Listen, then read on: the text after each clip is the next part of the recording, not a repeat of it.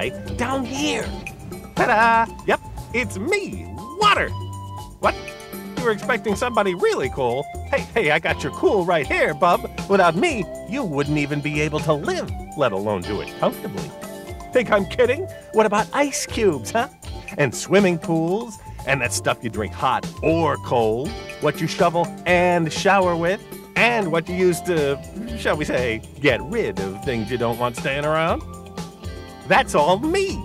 So let's have a little respect, shall we? Okay, where was I? Actually, a better question might be, where wasn't I? See, I've been in, around, under, and over the Cleveland area since, well, pretty much since the beginning. I suppose, for the record, you could date me back to 1856.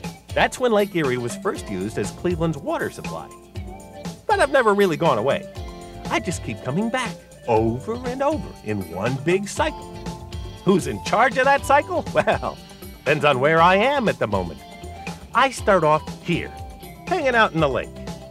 Then I swing over to this water filtration plant to get cleaned and treated. And it's the city of Cleveland's responsibility to make sure I've got my act together there before sliding on up to your neighborhood.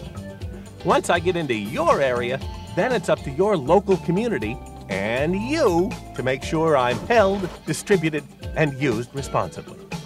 Okay, once I leave your place in the form of wastewater, I enter your community's sewer system. The road maps to those local sewer systems look pretty much like they do above ground. And since there's over 50 communities in the mix and hundreds of miles of sewers, I keep plenty busy. So I'm sliding along in the local system until I reach one of these intercepting sewers that connect all your local sewers together. And the group in charge of these is the Northeast Ohio Regional Sewer District, NEORSD. Although guys in the know, like me, just call them the Sewer District. These interceptors were originally made of brick, and a lot of the first ones are still around, even though they were built before 1900. That's one reason why you'll now see the Sewer District working on repairing old interceptors or putting in new ones made of concrete. Altogether, the Sewer District maintains over 200 miles of interceptors. And if you've seen them, you know these boys are big. In fact, you can drive a bus through some of them, and there are some as deep as 200 feet below the ground. But when I'm in one of them, that means I'm on my way to one of the Sewer District's 3 wastewater treatment plants. Which one I end up at depends on where I've been. I usually go for the closest. Altogether, these 3 plants treat about 310 million gallons of wastewater on an average day. That's equal to a line of 1-gallon water jugs wrapped around the earth 1.5 times. The wastewater treatment plants are pretty tough on me, but in a good way. They remove any solids and reduce organic matter and pollutants, kind of like a speeded-up Mother Nature.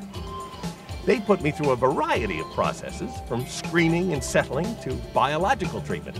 Also, I can meet the standards set by federal and local environmental agencies and be released back into the rivers and lakes. Then I come back here to start the big cycle all over again. Oh, by the way, the people who work for the Sewer District, and there are hundreds of them, do a lot more than clean me up. They test me, sometimes on the hour, and you thought your school was hard. They're always looking for ways to treat me better, which I do deserve, if I do say so myself. They're constantly monitoring me to make sure I'm clean enough to go back to the lake. And they're always working on ways to improve the overall sewer system. So, now that you got a better grip on where I go, how I get there, and who does what with me, you can also see why you get both water and sewer bills. Your water bill, which comes from the city of Cleveland, covers the work to get me from the lake to your place, plus how much of me you use once I'm there. And your sewer bill, which comes from the Sewer District, covers everything that happens after I leave your place and eventually get back to dear old Lake Erie. So, if someone ever says there's nothing cool about water in Cleveland, tell them they're all wet.